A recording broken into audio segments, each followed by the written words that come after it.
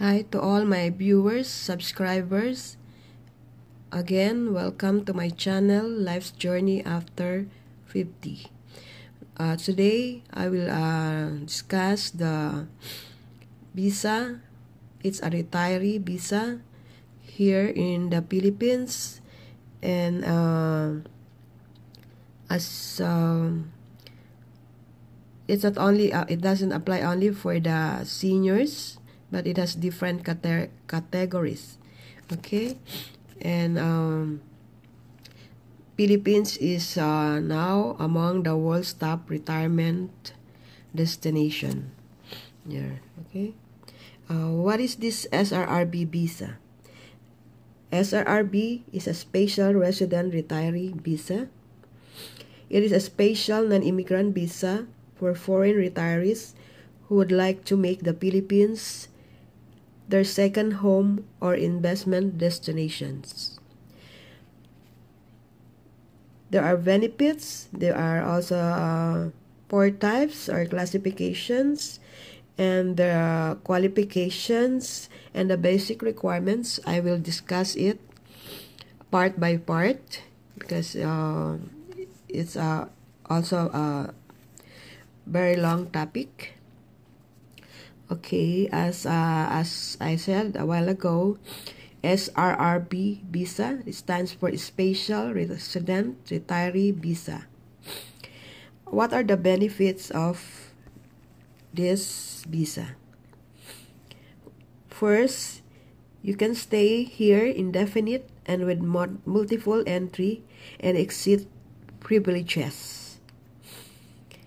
And then the second benefit is that exemption from the Philippine Bureau of Immigration ACR1 card and annual report.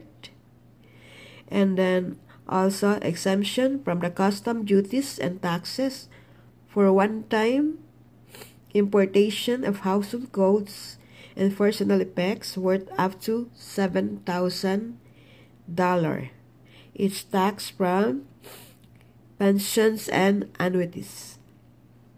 Also, the other benefit is that you are exempted from travel tax if the retiree has not stayed in the Philippines for more than a year from the last date of entry.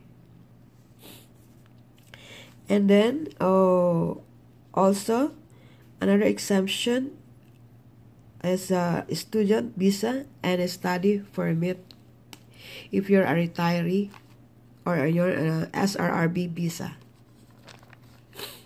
And now we go to the different types or the classifications of the SRRB visa.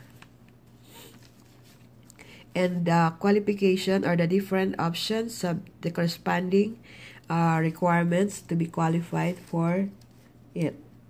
Oh, wait. There's another, go back to the benefits of the SRRB visa, okay? There's another benefits or privileges when you're under the SRRB visa. You have the access to greet and assist program at selected Philippine airport. You will be assisted. There's a special lane for the SRRV visa. And then also there is a pre-subscription to the PRA newsletter. As I told you, the PRA stands for Philippine Retirement Authority. And then also, when you're on an SRRB visa, you're entitled to PhilHealth benefits and privileges. The PhilHealth is like a health care, or it's a health insurance. It's a public, or it's a government insurance. And then once you have this card, you can, once you are confined in the hospital or admitted, there's a certain percent that will be deducted on your bill. Okay, but the PhilHealth, you cannot use that if you are not confined. You cannot use that for discount for medicine for the doctor's fee. Okay. What are the types of SRRB visa? We have the 4 classification. Actually, it's 4, and but because there's another one, under the fourth category. So all in all, there are 5 options. First, you have the SRRV Smile. The second is the SRRV Classic. The third is the SRRV Human Touch. And the fourth is the SRRV Courtesy. And under it is the SRRV Expanded Courtesy or program. This classifications depends on the age of the applicants, and each classification has its what do you call it? Has different requirements before you can have the SRRB visa.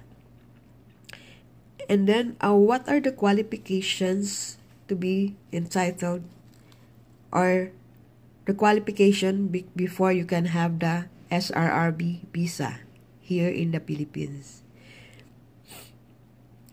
First, for the principal applicant, he must be foreign national or formerly Filipino citizen who are at least 35 years old. So it's not if you are a former Filipino and then you are naturalized in other country, then you can also apply for this visa, and you will not lose your citizenship. If you are a U.S. citizen, you're a citizen from Australia or other countries in the world. And then if you're a Filipino and then you have your citizenship changed into other in the country where you are in, then you can also apply for SRRB visa.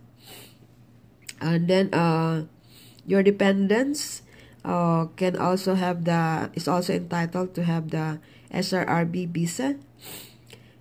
And as I told you, one thing that is good in this kind of visa is that you will not be losing your citizenship. You will still retain your citizenship. And for dependents, of course, the dependents are the spouse, or the wife, or the husband, and then your children. The spouse must be legally married to the principal retiree before he or she will be entitled or qualified as a dependent.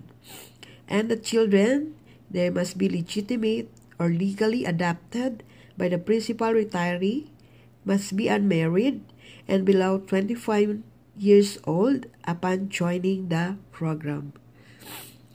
Okay, and again, this is just actually part 1 of this topic, because the one that I posted before or uploaded video is an interview of a U.S. citizen who had a SRRB visa here in the Philippines. And the discussion of this one is the part 1 of the discussion of this SRRB visa. Again, thank you for watching. Please like, share, subscribe, and feel free to comment also. Give your comment. And for notification, please tap the bell, so whenever I have a new video, then you will be